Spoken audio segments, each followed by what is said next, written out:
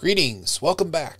I hope that you are enjoying this short series of very short public speaking advice videos here on our beautiful St. John's University campus. Welcome. If you're ever in the New York, Queens area, come visit, take a campus tour. I mean, you can't do it right now, pandemic and everything. Hopefully we'll be able to look at this video in a year or so and kind of be like, wow, I'm glad we don't have to worry about that anymore. Here's to hoping. But this video is about style and speech, and it's going to be very quick because the trick to having good public speaking style is simply to realize that when you are talking to an audience on video like this or in person, audiences want to see the expression of emotion and caring. Now, your first reaction to that is probably going to be, well, no, they don't. All we ever hear about when we think about politics and political speech is facts. We say, give us the facts, tell us the truth, don't lie, tell us what's true, tell us what's factual, all that. And so we mistakenly get the idea that what we should hear in a speech is facts, and so we should just be hearing a report.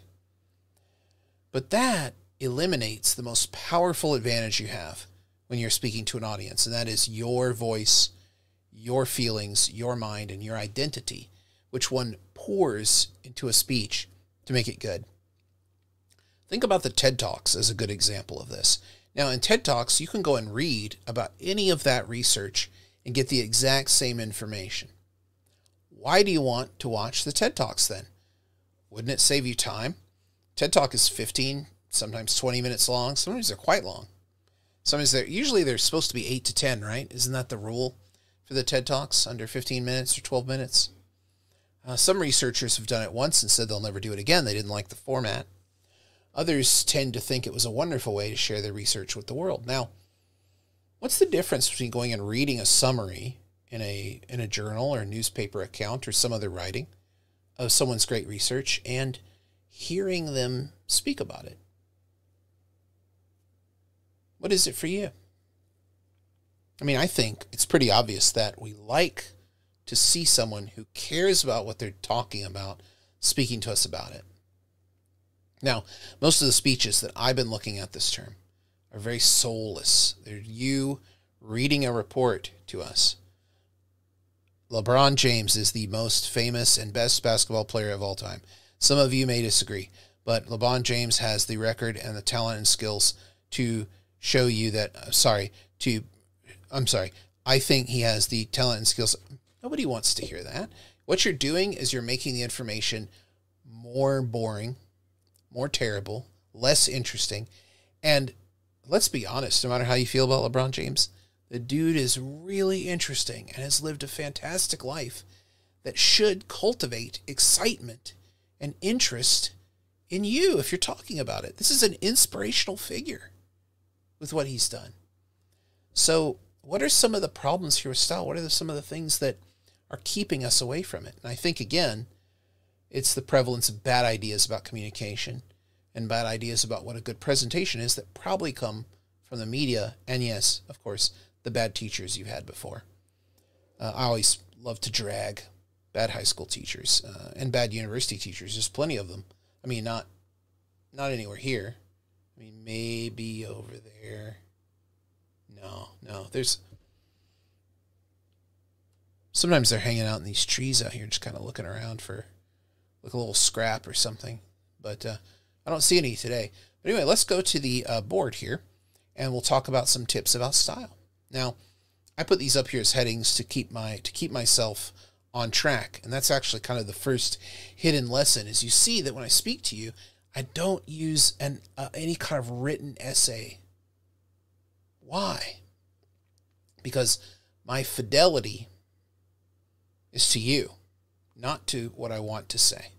The important part of every speech is connection, because connection leads to communication, which leads to understanding, which then leads to sympathy, which then leads to persuasion, agreement, or some movement towards what you want them to do. That's the essential part of oratory. There's absolutely no reason why what you've written out must be perfectly read to us.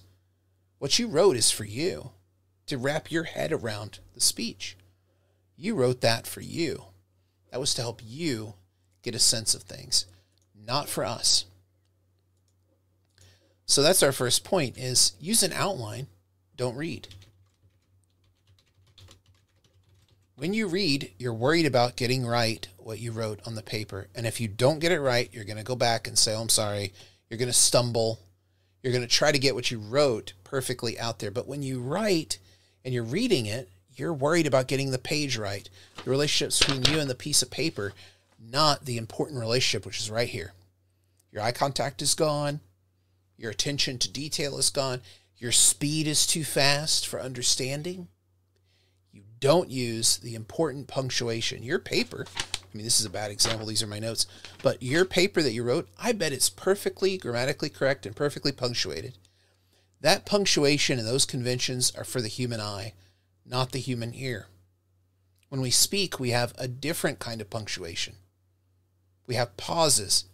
We have gaps between words, and then we have weird things we can do with our voice, such as stretching out words to give them emphasis, or shortening words that should be extremely long. Extremely long and complicated phrases can be made very quickly and very short to prove a point. Now, that kind of verbal punctuation you can't do if you're connected to a piece of paper.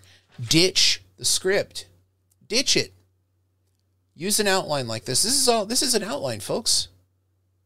There's no Roman numerals here. Down with the Romans. Pfft, we don't need them anymore. We're done with them. I mean, maybe Latin is cool, I guess, if you're interested in law or sounding really cool at parties or something, but you don't need Roman numerals. You don't need some kind of formal outline. All you need is an outline to help you remember what you want to say. That is the function of an outline. You've got it in your head. You kind of know what you want to say.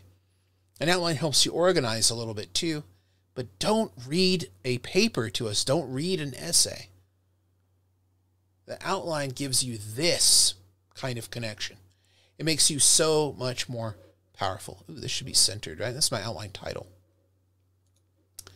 Secondly, in fidelity to the audience, chat with them. Okay, why are all these things bold? Does anybody know why this happens? I don't want bold text right now. Is it because I made this bold? I didn't hit a carriage return or something? Okay, anyway. Chat with them. Be conversational. Kind of like what I'm doing now. I'm talking to you the way I would if I was talking to you one-on-one. I'm not reading at a rapid rate a whole bunch of information I want you to get. I'm pausing. I'm letting things sink in. Now, I have talked about style and speaking for years. I've been a teacher for a long time. This is not new information to me. And if I'm not careful, I could speed through it and lose you at some point. Because this information is so familiar to me, it's hard to remember when and how I learned it. Like it's that long ago. And for a lot of you, you're experts in lots of things. This is basketball, fashion, the Kardashians. You're experts in lots of stuff that the audience might not be so familiar with. So you have to be careful. You have to be very, very, very careful that you are not going too fast. You're not leaving out parts for them to digest it. Right? Think about a restaurant. They don't keep bringing you plates of food and taking them away unless it's a comedy skit. They let you sit and eat, and they ask you if you're finished. They look for feedback. They look for signs that you have done, you've cleared that course, you're done with that plate. Be conversational, chat with them. It's the same kind of politeness, the same kind of thing. Fidelity to the audience, not to the text. Don't worry about mistakes. If you make a mistake and leave something out, don't tell us. Just add it in at the next important moment, or the next, I shouldn't say important moment, the next moment where it makes sense to add it back in. Do that, okay? Don't worry about mistakes. You're trying to create a connection here. It doesn't really matter how it goes. As long as people have multiple ways of getting their way in, then things are going to be fine. You want to give them handholds, pathways, sidewalks, nature trails, whatever the metaphor. You want to give them ways into what you're saying. Fidelity to the audience. Okay? You have to use tone, pauses, intensity, and emotion. I don't know where we got this idea that emotion is bad. Humans are emotional. That is how we are. Why do we keep wanting to purge that from our public discourse? Why are we obsessed with facts? Let's be obsessed with people and be obsessed with everyone's thought and exposure, and their perception and their attention to what's going on in the world is valuable. That value can only be communicated by sharing the passion you feel for whatever it is that you're sharing.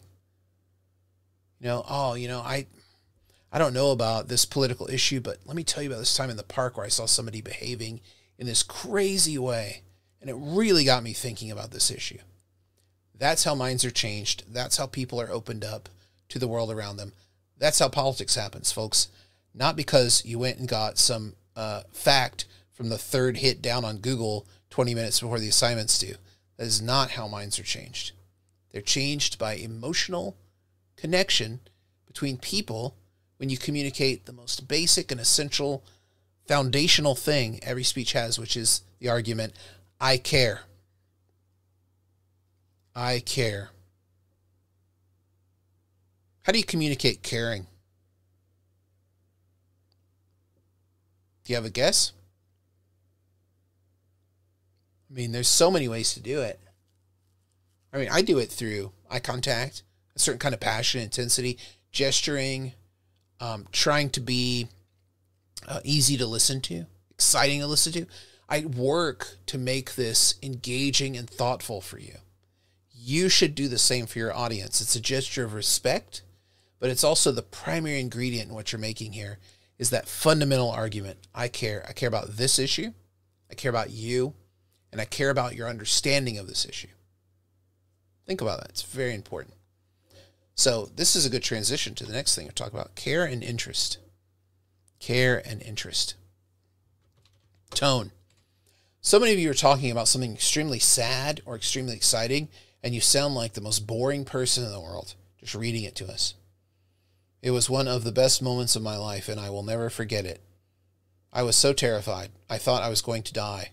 It was a horrible moment, and I will never forget it. It has burned itself into my memory forever. Okay, this isn't, first of all, you're obviously lying. Is that the way somebody sounds who cares or is motivated or impacted by an event? I mean, this is a bad liar. That's what you sound like. Don't do that. Emotional moments require parity with your tone. Duh. If you're sad, sound sad. If you're happy, sound happy. If you're thoughtful and you're speculating, sound speculative. Sound like you have some wonder or some interest. I've been thinking, I was going to do this speech on this, but what I've really been thinking about is the experiences we all have when we're growing up. Now, somebody really did this speech in my class for the last one. I thought it was a great topic because it could go anywhere, and I was so interested and plugged in. But if the care and interest level of the language, the tone and the performance of that tone had been more intense, that speech would have been just dynamite. It fell short of that, right? So you have to think about, how do we get that parity? I'm very concerned about this election. I feel like things are going to be really bad if we don't make the right choice. But I'm not talking about candidates here. I'm talking about the choice of whether or not we vote. And it is a dark, dark, dark time in this country when less than half of the eligible voters decide that it's worth their time to say who they think should lead this country and lead the world. So let's face it, that's what the president does. You can argue that, but seems like that happens more often than not. Okay, so that's just an example of how to do that emotional language that we need on that. What about interest? How do we convey this idea, I'm interested in you? Now, this is very important for audiences to get that feeling, right? That's an important thing for audiences to get. I'm interested in you. How do we communicate that? How do we communicate to an audience that we're interested in them? Eye contact. Eye contact. It's hard to do when you're doing internet speeches. It's the camera lens, not the screen, right? Excuse me, not the keyboard, not, your roommate down the hall. Hello. Nothing like that. It's, excuse me. Eye contact is connected to sincerity. Speed. Are you trying to get through your speech and get done? Or are you trying to reach people in a way they can understand it and recall it? Pauses, reflection, and indication of thought. These are incredibly important. Even if you don't need a reference, let me check this. Sometimes it is very good to pretend that you need one. It's right there. Now that is what we call performing the evidence, right? Now that wasn't written on there, but you can see what that performance does. Let me read that to you again. Sometimes, even if you don't need to check your notes, it is a great way to make an interesting and a very well connected moment of sincerity for the audience. It's right there, even if you don't need the notes. I'm proving that I'm thinking and I'm referring to things. Very famous moment in the Chequers speech, Richard Nixon did that, where he said, and I'm going to read directly from this letter that I got from these accountants today, and he held up a piece of paper and read it, but you could tell he already knew what he wanted to say because he didn't really keep his eyes on the paper. He knew already, but he also knew the power of holding up the letter. I have it right here. It's a wonderful performative way to show the audience, hey, I'm interested in you, and I'm very interested in what you think about me, and where you think I'm getting information from, and who you think I am, and what I'm drawing on when I make these claims. Transitions. This is a big one, and this is actually related to something else I want to talk about in terms of care and interest, which could be its own thing, but might be its own I don't know, sub-lecture that I do. Organization. Backing off and backing up. What would you say this is? Sort of like moving up and away? I might do this in a little bit more detail. Maybe I should do another lecture just on organization. But instead of something like, I think Jordan is a great basketball player, as a topic, think about how I can back off of this and back up from it and kind of go to the higher ground, the higher view of it, and make my thesis what makes a basketball player great, because that's a much more interesting way to bring the audience in. What if they already have a lot of preconceptions about who the best basketball player is? Those preconceptions are placed into the spotlight of interrogation, not when you go ahead and cut them out and say Jordan's the one. People are not really going to listen to you very critically, and they're not going to open their minds to you. But if you say, what makes a basketball player great, the organization automatically comes to the standards. How would we evaluate a claim like that? And those become the standards by which the speech is organized around. So that's another good thing to think about. And I'm going to do an organization one. I've already decided it's too important to just leave it to that. I'm doing an organization video as well. Okay, transitions. When we're moving between the subpoints and the things that we're talking about in our speeches, we have to have transitional phrases, which indicate that we are moving to a new point of consideration and why we are moving to that particular new point. Bold again. I hate bold. Get rid of that. Bold's just for headings, people. That's what a transition is. So some examples of transitions are things like, yeah, really? Now that we have investigated, discussed, or considered X, we can ask the question, we can, oh, well, that's more advanced. We can move to understanding why. Okay, so that's like a simple one. But another way of doing transitions is using questions. Now that we have answered why, you might be wondering how we can incorporate this into our daily lives. Okay, so that's another good transition there too. The whole purpose of a transition is not to just drop a subpoint and move on to the next one, but to let the audience know why you're going to that particular point next. And one of the best ways is to assume what their questions are about your topic and move naturally between the questions they might have about whatever subject that you are handling with. Pausing and asking questions. This is very advanced. It also might make you feel awkward since you're just talking to a camera, but taking a minute to let the audience really think about what it is you're saying is essential. It's not so bad. I do it all the time in these videos. Asking the audience a question is better than telling them. Here's bold again. Good Lord. One day I'll fix this. Bad speeches tell the audience what is right or good or what they should do. Good speeches show the audience. All right. Now, what does that mean? Good speeches show them. You ask them questions. You put them in the scene. Don't just tell them, well, you know, I got this really interesting job and I had to make a lot of tough decisions there. Put them in there. Show them that that's important. Say, you know, I was in this situation and my boss was saying this, but I knew that the product was bad. What do I do? How do I make that decision? If I know one of my friends is stealing from the company, what should I do? What would you do if you were me? How do I bring this up with management? Are they going to accuse me of being in on it if he gets caught?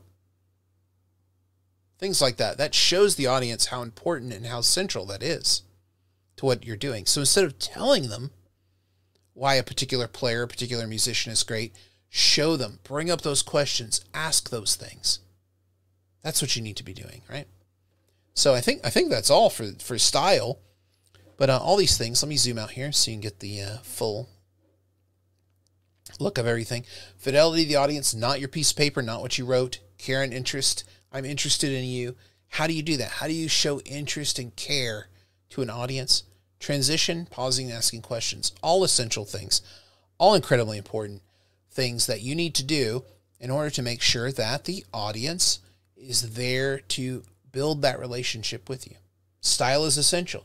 You have to show emotion. You can't just be a fact machine lifting off, just reading from a piece of paper. Nobody's going to watch it. If your speech could be emailed and be read in 5 minutes, then there's no point for you to give it. Why are you reading a 2-page document to us? Perform it. Embody it. Show us the passion and care. Use your voice and your presence to really get the audience in there. It's such a great advantage over text that we have in oratory, is that physical presence, the face, the eye contact, the tone of voice, the way it sounds. It conveys emotion, passion, and connection, and it's a wonderful tool and an essential one to use in oratory in order to get the audience on your side.